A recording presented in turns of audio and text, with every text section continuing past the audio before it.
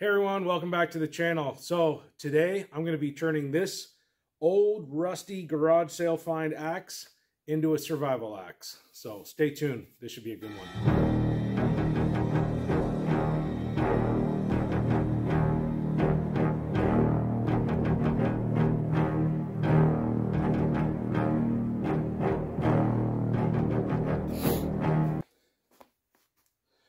Okay, so the first thing I'm going to do is just go ahead and get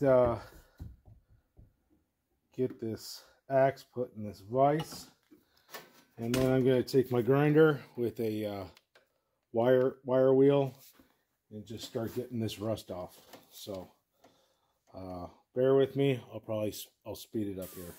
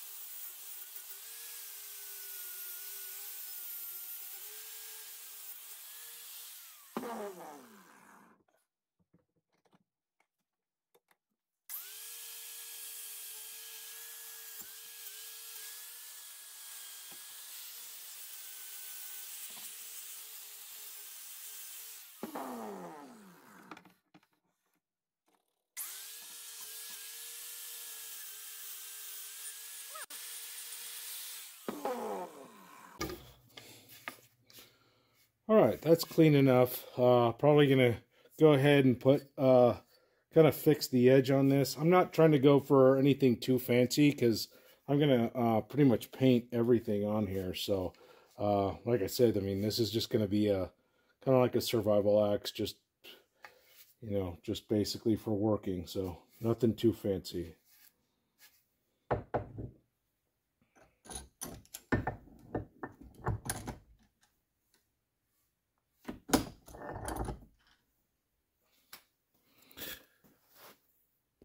Okay, I just went ahead and put this sanding bit on here. I'm just going to kind of fix the grind on here, and not really trying to sharpen it more than I'm just trying to kind of get the burrs off of it.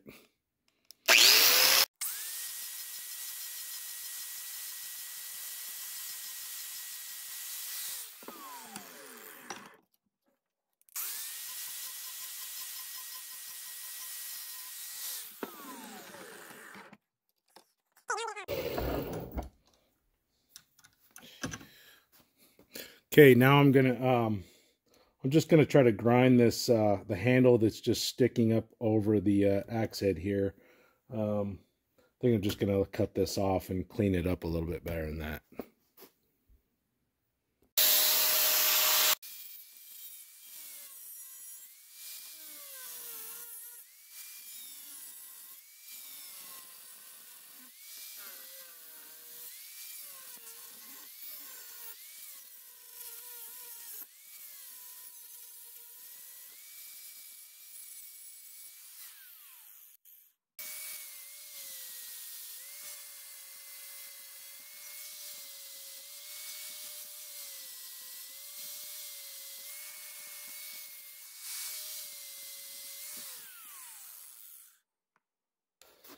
All right, now I'm just going to go ahead and put some paint on the head of this axe, and that way it'll just kind of, so I just want it to be a lot more subdued, and it'll protect it from rust a little bit better.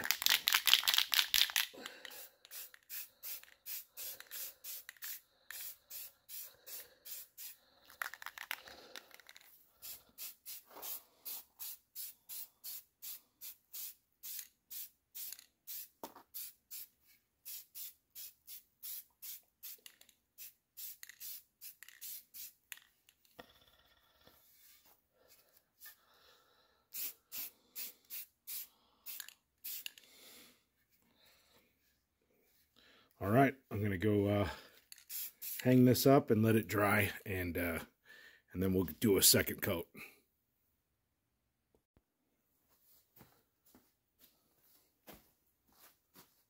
All right, so now the head of the axe is double coated. I'm gonna go ahead and get it all masked off, and then we're gonna start working on the handle here. All right.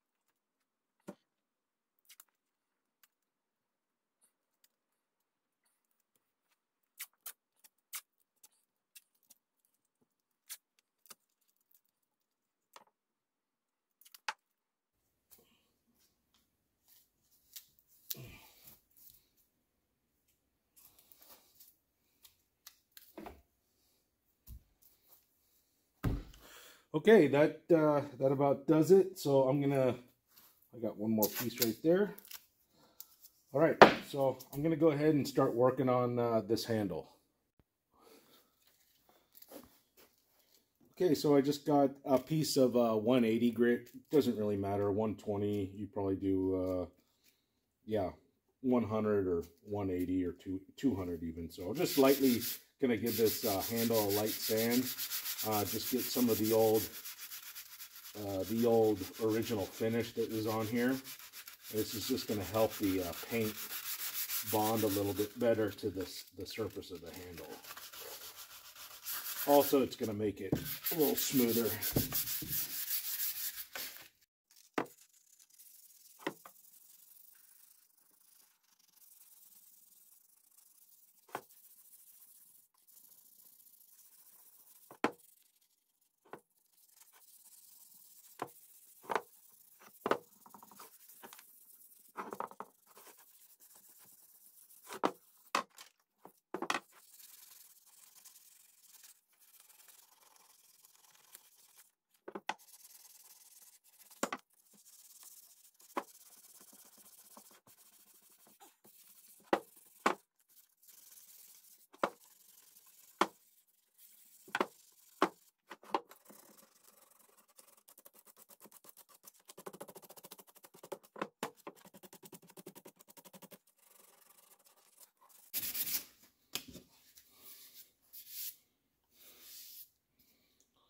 All right, that should about do it. There is already a hole drilled at the bottom of this handle, but I'm going to go ahead and bore this out just a little bit more. And that way, you know, I can get a lanyard in there, or if I want to, I can just hang it up on a nail. So I'm going to go ahead and bore this hole out a little bit more. Okay. It's always a good idea when you're boring a hole through hard wood like this to just try to go as slow as you can. It's just going to minimize the splintering around the hole.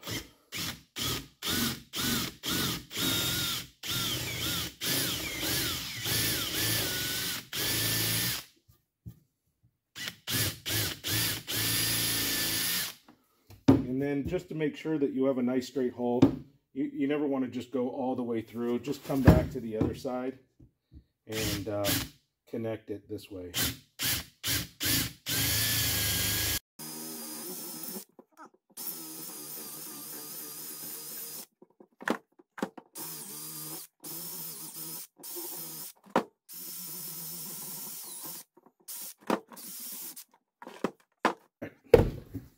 So that's a little bit better.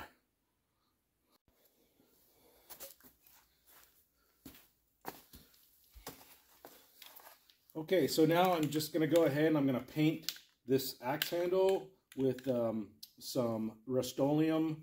This is like this is a product line they have. This is the Deep Forest Green, and it's just a flat camo color. So it pretty much bonds to everything because it's flat and because it's a solvent base. So there's no need to prime this handle.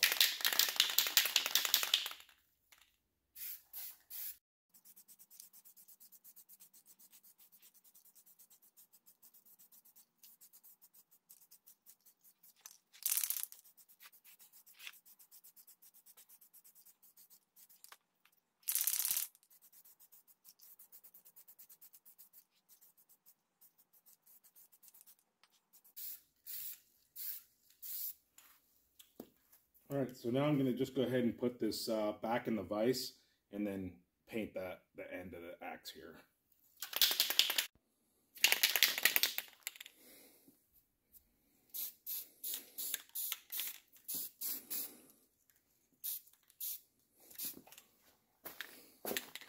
Try to get it in that lanyard hole. I'm going to go ahead and let that dry and then come back and do a second coat. And then I'll go to the next step.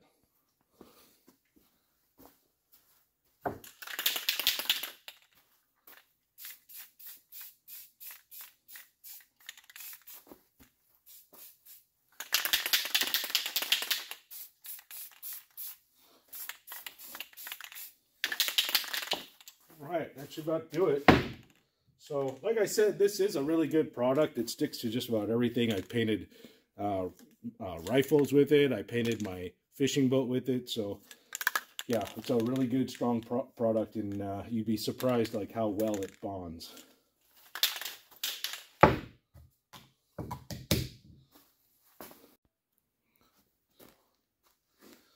Okay, so now that the second coat and the handle has thoroughly dried, what I thought I would do is go ahead and give this axe just a bit more of a survival feature. So I'm going to take this fire steel here and I'm going to put it on the handle, and I'm just going to take my pencil, try to get this really straight, and just trace this like that. Give it, kind of get a sense of where this is going to go. All right, and I don't know if you can see that, but basically I just traced out the fire steel here, and I'm going to take my Dremel and I'm going to carve this out just a little bit so I can seat this fire steel inside this handle. And then I'm going to probably put a little dab of hot glue just to secure it. And then I'm going to take some paracord and I'm going to wrap paracord probably about down to about here on the handle. And that way you got paracord, you got a fire steel, and the paracord kind of acts as like a softening to the axe here. So it just makes it a little easier to carry. Plus, if you miss your, splitting your wood, it kind of acts as kind of like a bumper to the axe handle, so you don't end up marring up your axe handle. So, all right, so I'm gonna go get the Dremel and start boring this out. Okay, so I have my Dremel set up here. I don't know if you can see that, but it's just a very fine little boring bit right there. So I'm going to start out with this one, and just to kind of fine tune, outline my shape, and then I'll probably come back with one of these bigger shanks. This is like a 1/8, well, not a 1/8. It's a number 107 Dremel bit. So it just kind of goes in, bores out the bulk of it. So I'm just going to kind of get this Dremel started slowly. I'm just going to very carefully start boring this outline out.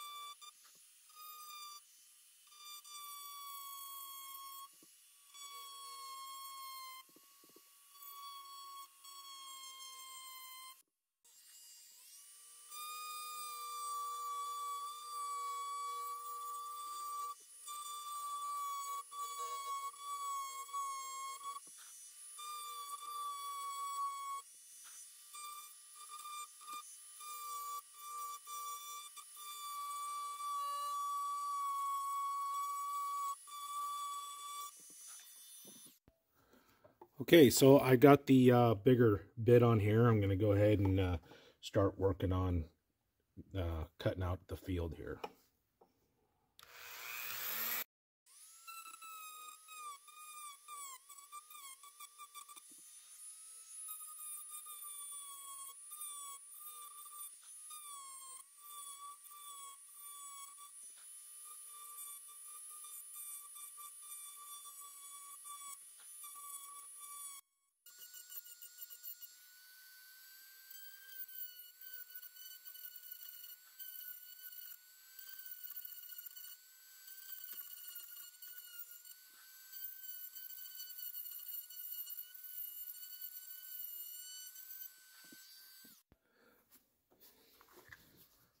Okay, so I'm just about done here. I thought I'd just kind of bore out a tiny little spot right here. And then that way, when I glue in my fire steel, I'll just have a little area where I can kind of put a little knife in there and pry this fire steel out. So I'm just going to kind of bore out just a little groove right here.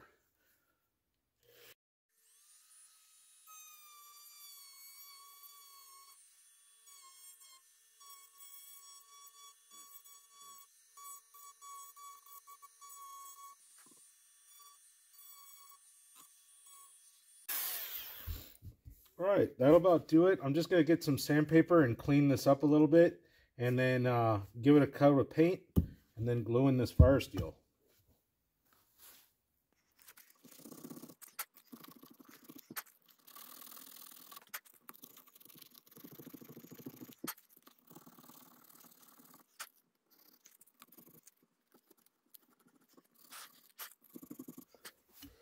Okay, so I'm just going to give it a quick little dry fit here.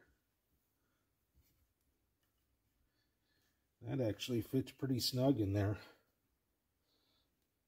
It's almost so tight in there that I hardly need glue, but I'm going to put some glue in there just for good measure and make sure that, you know, when I'm chopping wood, this thing doesn't fall out. Even though I'm going to have paracord wrapped around here, I'm just going to kind of give it some extra security.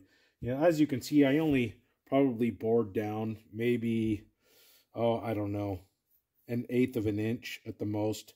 And so I didn't want to go too deep and compromise the integrity of the handle. So it's just enough to kind of give it a little place for the fire steel to sit in there nice. So, all right, I'm going to go ahead and paint this and then glue that fire steel in.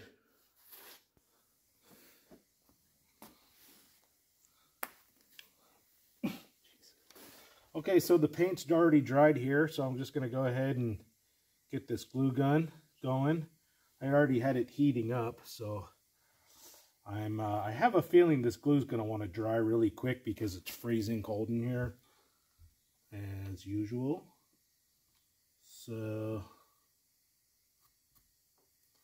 yeah, I'm probably not going to put too much. It's like I said, I just want it to kind of be secure. So I'm just going to put 2 small dots. I think that should be enough.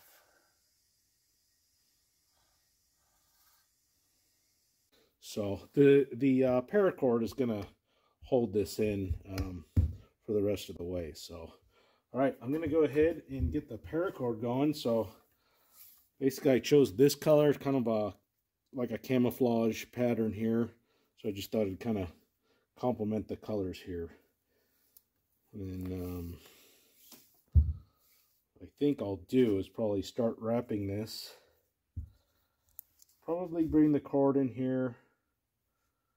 I'm probably going to start by just giving a little bit of hot glue right there. And then putting our paracord on there. That'll be the starting point there. I'm going to let that dry.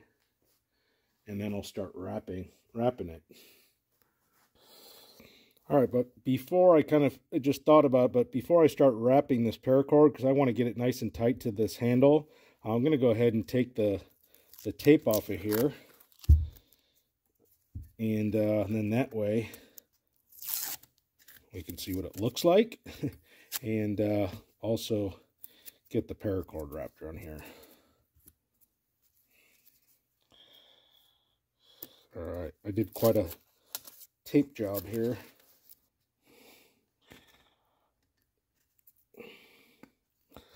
All right. Okay, so there it is. I got all the tape off.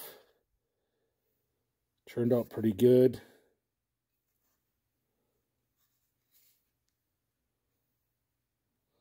So I'm going to go ahead and start wrapping this paracord. What I think I'm going to do is probably put this, put the axe back in the vise, kind of make this easier on myself.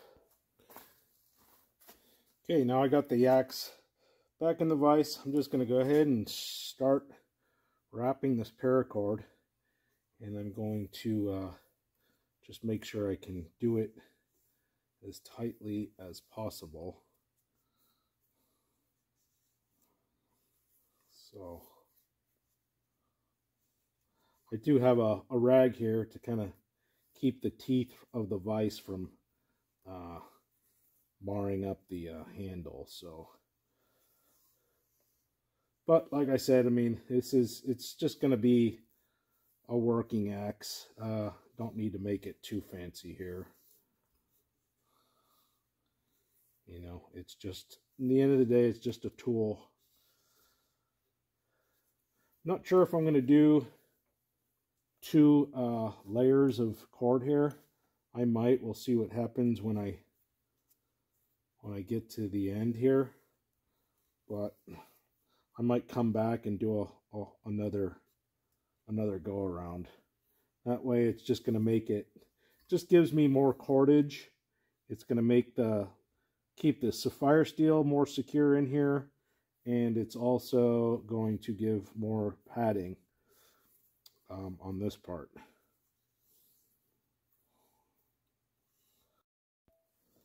So another thing I think I might do right now is I'm just going to go ahead and put a little bit of glue at the halfway point here and just kind of lock it in.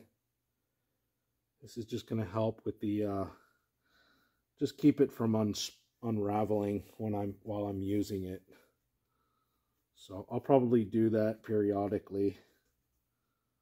Just keep this paracord tighter on this handle.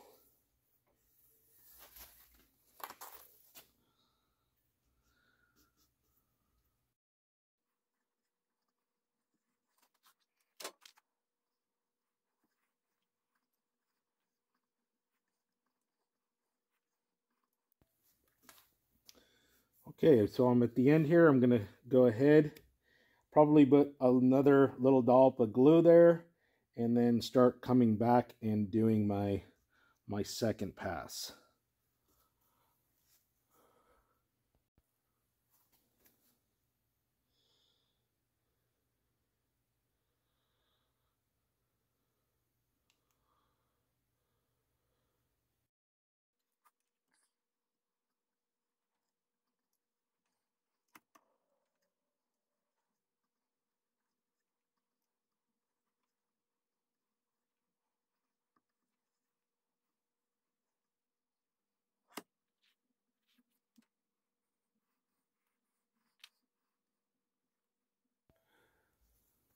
Okay, so I've reached the end here, and I'm going to just going to go ahead and cut this and give me some length there. I put a big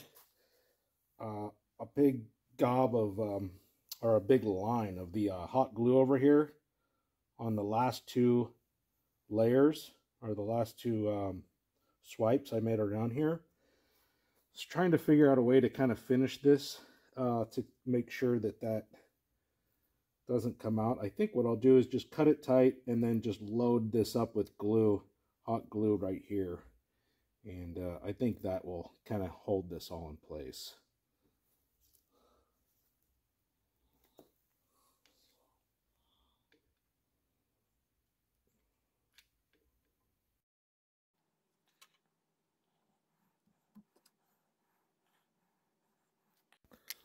Okay, so okay, so now that I've given this time to dry that glue. I'm just going to take my razor knife. Let me put my glasses on. And I'm going to just try to make a nice clean cut right there.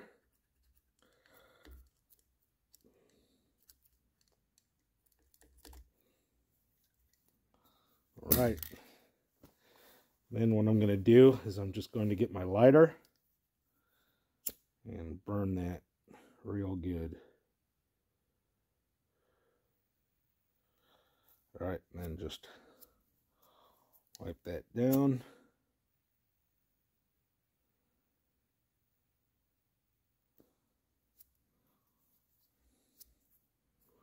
All right, just melted it on the back there. That plus the glue, I got a whole bunch of glue going on the back there, so I don't think that's going anywhere. But yeah, that proved to be a little tougher than I thought, just kind of keeping all this paracord nice and tight and even. That was a little tricky, but yeah, I think that'll hold on there well. And it covered up the fire steel really nice. So okay, so now all I have left to do is just I'm going to go ahead and put a lanyard on here and call this puppy done. So nothing too much. Just kind of give it a little lanyard like that. And then I'm going to come back with my lighter, just burn these edges, burn these ends so they don't fray out and come apart.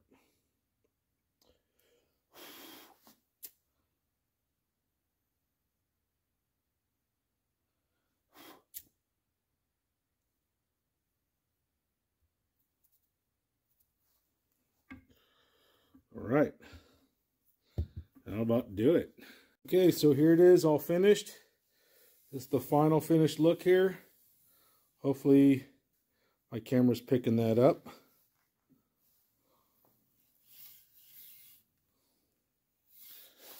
think it turned out really nice.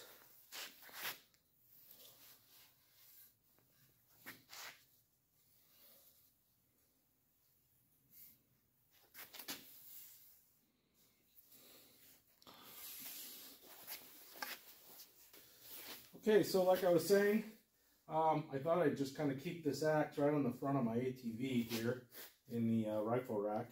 I'll probably just put a like a bungee strap right here to keep this from popping out. But yeah, if you guys have any old axes laying around that you're not using, this is just a great little thing that you can do and just kind of make the axe a little bit more meaningful and a little bit more useful. So yeah, I think that looks pretty good. Alright, you guys, I hope you enjoyed today's video. If you had any questions, go ahead and leave it in the comment section. And if you haven't done so already, make sure to please subscribe to my channel and thumbs up the video. Alright, you guys, until the next one, stay prepared.